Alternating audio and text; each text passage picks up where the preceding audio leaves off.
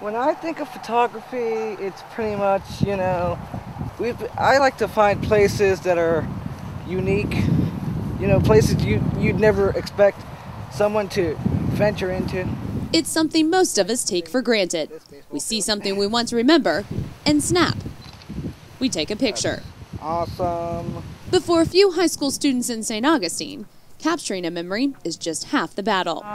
We came across a digital photography section in the textbook, and I asked, has anyone ever done this one before? And they told me no, so I said, why not? And I actually got the most opposition from the kids because they said, well, we're blind, why should we need to learn digital photography? So I thought, even if when you're a parent someday and your child says, can you take a picture of me, at least to have an awareness of what the camera feels like in your hand, how to point it, how to shoot. For that alone, why not expose them to that? Let's see if I can get a more unique shot of this. What was originally planned as a one-week lesson turned into a month-long photography study for visually impaired students at the Florida School for the Deaf and Blind. To really use your other senses, like not only your sight, you can use your hearing and your smell and everything like that. Like you don't only have to use your sight to take a picture. We were near an ocean right now. I would probably be using my sense of smell to, know where the ocean is. Or say I was taking a picture of you, I'd hear for your voice and try to center the camera to where your direction was. That helps too. Okay, so since I'm wind chimes, like I suggested, Josh, take a picture. Alright, fine, take a picture. Well, you want to take a picture of something else? You can find something so simple that you just would pass by on the street, and you take a picture of it, and it's like it gets a whole new, I guess, perspective in a way. In addition to learning to better use their senses, students have also broadened their horizons by helping each other see simple objects in new ways.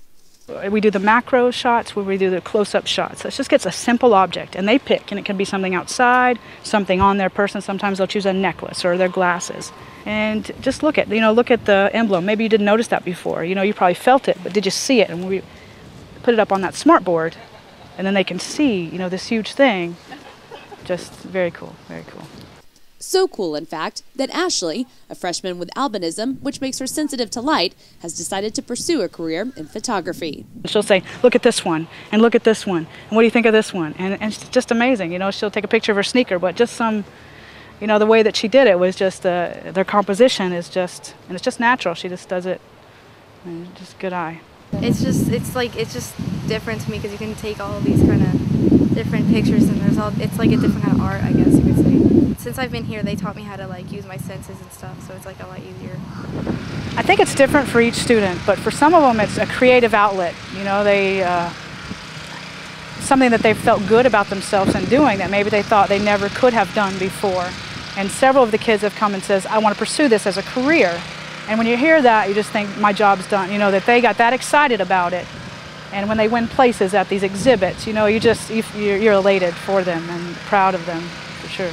For more on photography from students at the Florida School for the Deaf and Blind, check out Jeremy Cox's article in the Florida Times-Union and look for photo galleries on Jacksonville.com. For Jacksonville.com, I'm Amanda Warford. So, pretty much, let's, I guess we could take one of the baseball diamonds here. Cool. If I can get it in here good enough to get in good enough. Perfect. Very good. Now what? So, well, we do have a pretty good view of the, good river scene